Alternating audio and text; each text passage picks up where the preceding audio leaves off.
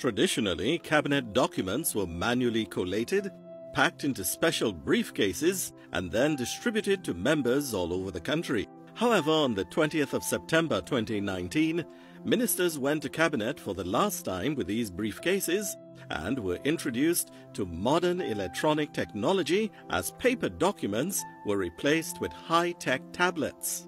Mr. Troy Roberts speaks about the benefits of these devices.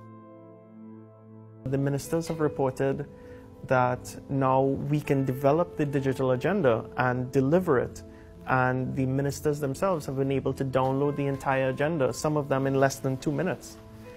So it frees us now from the mass couriering of paper documents around, and it introduces some more flexibility in the delivery process by which notes can be delivered out of band at any point in time. So if a matter comes in, it can be delivered to the minister anywhere there on the globe securely via their mobile devices.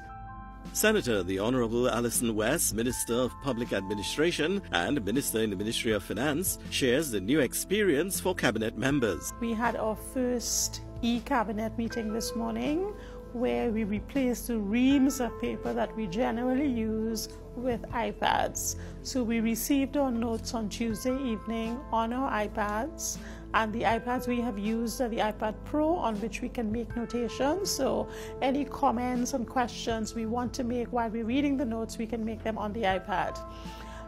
It has relieved us from the expense of printing reams of cabinet notes, from the overtime that is incurred in having the members of CAPSEC deliver the cabinet notes to our houses on Tuesdays, from the problem that we have when we may be out of the country when the cabinet notes delivered and so we can't get them. Even if we're in Tobago, getting the cabinet notes using the old system has been problematic. This has relieved those problems. This is an initiative that the Prime Minister has been trying to introduce for quite some time, and finally we have succeeded in getting it done.